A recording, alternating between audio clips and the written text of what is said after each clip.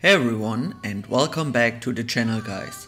I hope you're all well and I'm happy to share today's vlog with you. So as you can see, my travel equipment is packed and I am about to leave Dubai for a business trip to Doha, Qatar. I visited Doha quite a few times already for business, but since the pandemic started, our business travel was completely shut down. Now, as cities are opening up again, it is time to visit clients and friends who I haven't seen for a very long time. Of course, we will also try to visit the local Rolex stores and check out what is available over here. So take a coffee, guys, and enjoy the journey. One nice improvement, we now have direct flights from the UAE to Qatar. So no more traveling via Oman, which reduces the whole traveling time by around 5 hours and makes this a convenient flight of about only 1 hour. Before going to Qatar, you actually have to register with your valid vaccination certificate and a PCR test. Due to my German passport, I can enter Qatar without any upfront visa application. This is super cool and takes a lot of hassle away. In general, I always like to visit Qatar. The people over here are super friendly, they will take good care of you, there is no crime and you will feel super safe in this city.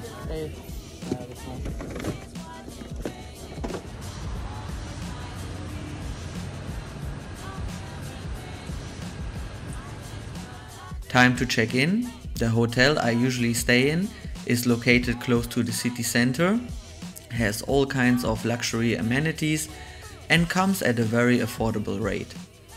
So have a look at the room, guys. Isn't this fantastic?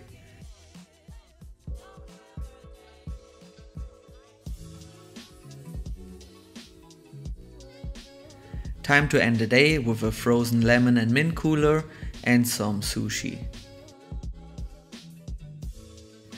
And starting the next day with a proper breakfast to be prepared for some incredible projects I'm going to visit over here for business. After finishing my work, I'm now free to check out the local Rolex stores and give you a good report what we can find over here. Doha has two Rolex stores, one located in Modern Home close to my hotel and the second one is in Laguna Mall close to the new city district Lusail. A nice selection of day dates, blue dial, silver dial and some chocolate dials.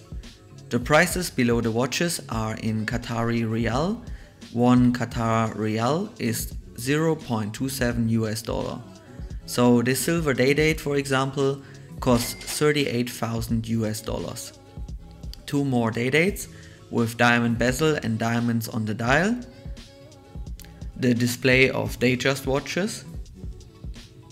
And a new fully loaded Datejust with mother of pearl bracelet and rainbow bezel. And one of my highlights over here, the green dial two-tone Datejust with Roman numerals. A piece that is also on my list for quite a while. But at 55,000 Riyal, of course a heavy hitter for my wallet. The silver dial isn't bad either. A more affordable, very nice combination is this rose gold rhodium dial Datejust on Jubilee bracelet with fluted bezel. This watch comes at 12,700 US dollars. For the blue dial fans, I found the Jubilee fluted bezel white gold Datejust with a purple to bluish dial. This one comes at 11,700 US dollars. More Datejust with steel and white gold. And the only sports model available over here is this rose gold Yardmaster 2, which comes at 27,000 US dollars. Two more simple two-tone Datejust with white dials. And a selection of full steel watches. And a Rolex watch I have never seen before is this pocket watch, which you could actually buy over here. The store guys told me this piece would be discontinued soon and is very rare. And one Cellini watch. In the displays outside the store, a rose gold Datejust Wimbledon dial and some more two-tone Datejust variations.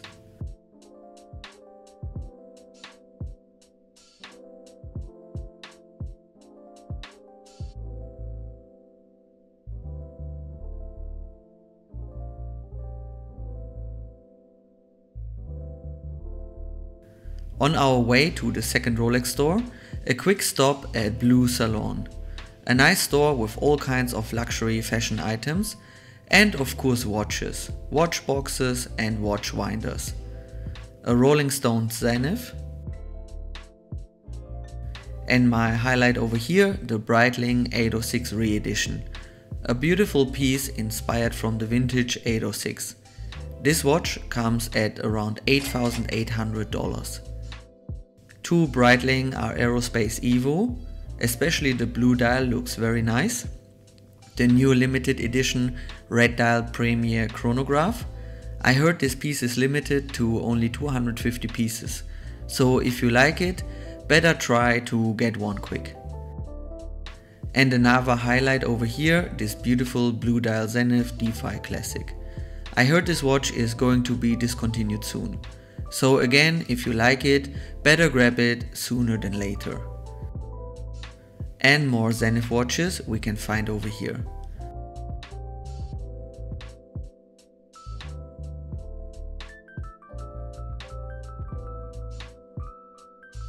Before leaving the store, buying a small gift for my girlfriend, the Cartier Carat, advice from the store employee, wrapped in some nice gift paper. And now on our way to the second Rolex store. Doha is a beautiful city which is changing quickly and becomes better and better. Next year the Soccer World Championship will take place over here. The government is building stadiums, hotels and leisure facilities so every visitor can enjoy the stay or vacation over here.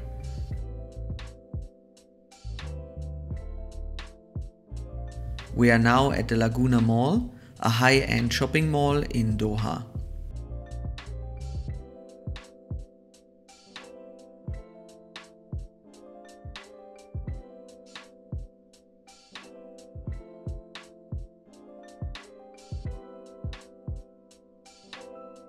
And here is the Rolex store.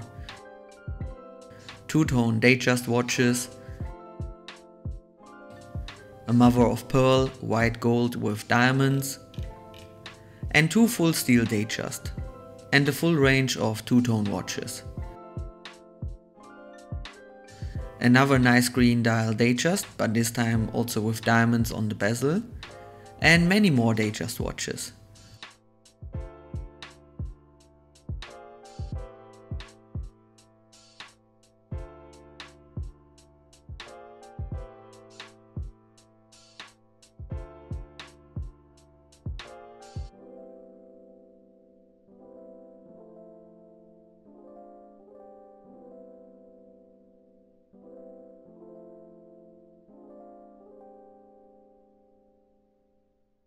Let's have a look at Tudor, one Black Bay 58 blue dial on bracelet in the display.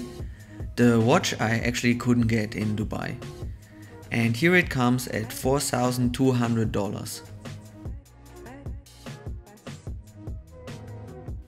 Next to Rolex we have a Patek Philippe store. So let's have a look at it. A pocket watch,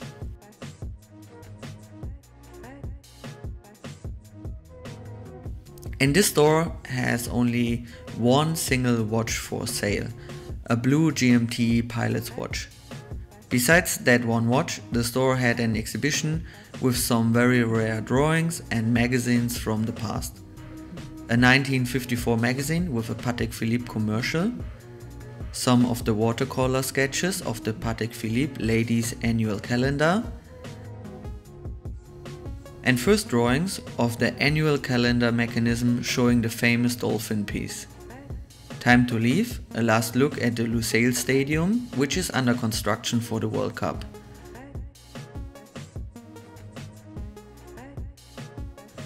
The New Galleries Lafayette, another ultra luxury shopping mall. And before leaving Qatar, I have to get my favorite shake over here, which you can find in the Katana district.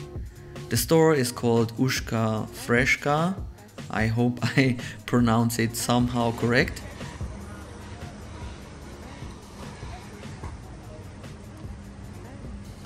Which one we had last time? Oh, thank you. I don't even remember. Yeah. And I am going for the iconic shake with strawberry, mango and avocado. Super delicious and super friendly employees working over here. So in case you plan to go to Qatar, definitely try one of these shakes. They are really incredible. Oh my god, this is so good. This tastes so good, it's crazy. So cool.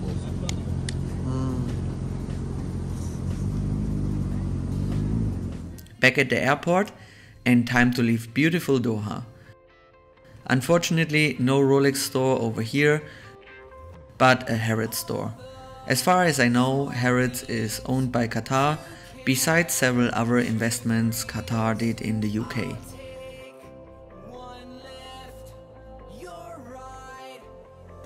A nice 911 in Tag Heuer design.